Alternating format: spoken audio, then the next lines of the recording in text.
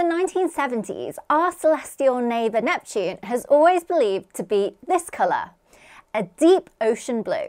But a recent study has decided that this is all wrong. Neptune is actually more like this, a pale duck egg colour. But wait, not so long ago, astronomers also thought the colour of the universe was turquoise. And then a year later, they retracted this. They changed their minds, and now we think that the universe is a cosmic latte. It seems like astronomers have no idea what colour even is. But why is it so difficult to get colour right? I mean, are we in the same situation as those viral debates of, is this dress white and gold or blue and black? And are these trainers pink and white or turquoise and grey? Well, it turns out that in astronomy, colour can indeed be somewhat misleading. Hey Space Cats, I'm Dr. Maggie Lou, and this is a lie, and this is also a lie. Here's why.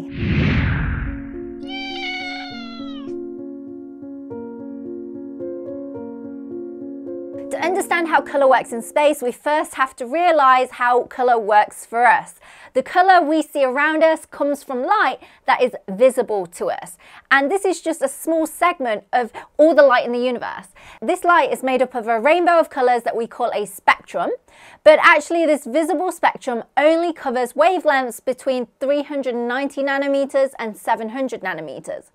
Beyond the visible spectrum, beyond the purple, lies ultraviolet light or UV light, which is too short of a wavelength for us to see.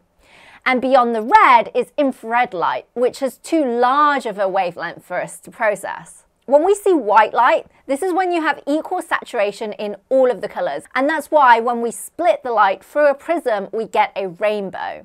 But to actually see this colour at the back of our eyes, we have rods and cones. These cells, these cones, are responsible for seeing colour. We have three types of cones for red, green and blue wavelength light. Our brain then combines the ratios of these three different light colours together to allow us to see over 1 million different colours. The colours used in our TVs and most digital devices are based on the human eye's perception of colour. They combine RGB, or red, green and blue light, together to get all the colours that we see on our screens.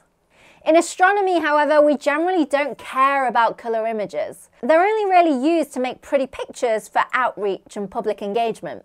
Real astronomers spend their time looking at boring black and white images. These images are taken by cameras that only capture light in some small segment of the spectra, aka that rainbow we saw earlier.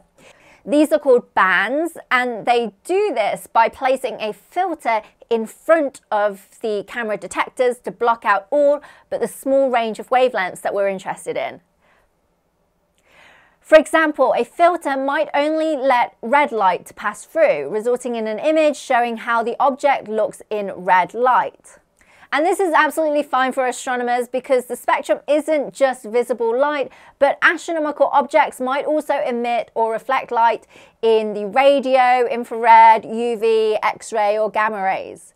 Each of these bands can reveal different characteristics of a celestial object. For example, infrared light is really sensitive to celestial dust. Since these wavelengths are invisible to us, to get a colour image of an object, astronomers will often have to capture images in 3 different filters and then assign them to the RGB colours. This process is known as false colour imaging.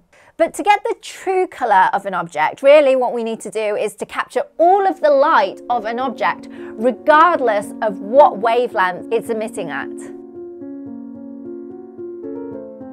Our skies are blue because our atmosphere scatters blue light towards our eyes. And the same goes for Uranus and Neptune. Their atmospheres are mostly methane gas, which scatters blue light. So we kind of expect to see them as blue. They're also similar in size and mass, so it's always been a bit of a mystery as to why Neptune seems to be a dark blue, whereas Uranus seems to be a bit more pale. But to capture the colour of these planets for ages, we were relying on Voyager 2 data. This spacecraft was launched back in the summer of 1989. That was before I was born. She's so old. On board were a narrow angle and a wide angle camera, which were able to take images in various bands. And that's what it did. It took images in these various bands and combined them together to get a color image. Now, here's the problem. When they did this for Neptune, they didn't combine the different segments of light equally because they wanted to enhance the features of the clouds on Neptune more. So they ended up with this much bluer, richer image. Now, a new study has redone this analysis with new data with the Hubble Space Telescope, and this covers a much broader wavelength range in spectra, so larger chunks of that rainbow. When you combine the colours now, you get a much more pale blue Neptune, more similar to Uranus. And they find the same result even if you use data from completely different telescopes like the Very Large Telescope, the VLT. I bet you're wondering why we even care. Well, to be honest, the exact colour is important, but really I mean the spectra, because it not only tells you what chemicals are present on the planet, but also things like the planetary activity, the clouds, the temperatures, pressures, all of which will affect the exact hue of this planet. But that's not the end of the story.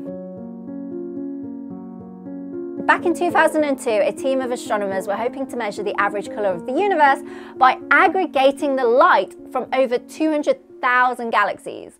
Young blue, old red, spirals, all sorts, into a single composite. But this was no easy task. The process involved measuring light from galaxies across a range of wavelengths. And since light has to travel vast distances to reach us, it also gets stretched into longer and redder wavelengths due to the expansion of the universe. This is known as redshift, and it's something that they had to correct for so that they could get the right colour as seen from closer to Earth. Their cosmic spectrum, combining all the wavelengths of all these galaxies, made up of 200,000 galaxy spectra, was fed through a colour matching computer program to convert it to a single colour visible to us humans. The answer was turquoise. The universe, on average, is turquoise. But wait, just a year later, they found a problem. In the program that they'd used, they hadn't set the white balance properly. And this error, once fixed, meant that the average colour of the universe was not turquoise at all, but instead a boring beige. They named it Cosmic Latte. As the universe continues to age and evolve, the average colour is actually expected to change. Young hot stars that burn blue and white dominate the light in the early universe. But as these stars grow older, they die out, they're replaced by older, cooler stars that burn red and yellow. This shift means that the universe's average colour will eventually get redder over time. This last example really highlights how difficult colour can be. The calibration of instruments, the processing of data can further affect the final colour of an astronomical image. Different telescopes and different sensors might have various sensitivities to different colours, and the software used to process the images might enhance or suppress certain hues. The colours of astronomical images are a blend of true visual representation, scientific interpretation, and technological limitations. Just like the debate over the colour of a dress or a pair of trainers, the perceived colour of celestial objects can depend on how the data is collected and processed. And generally, as astronomers, we don't really care. It's not that we're clueless about colours. The task of accurately representing these colours of the universe and the objects in it is very complex. That's all for this week's video. As always, thank you to my YouTube Perks members for supporting the channel. If you enjoyed it, please don't forget to leave me a like, share and subscribe.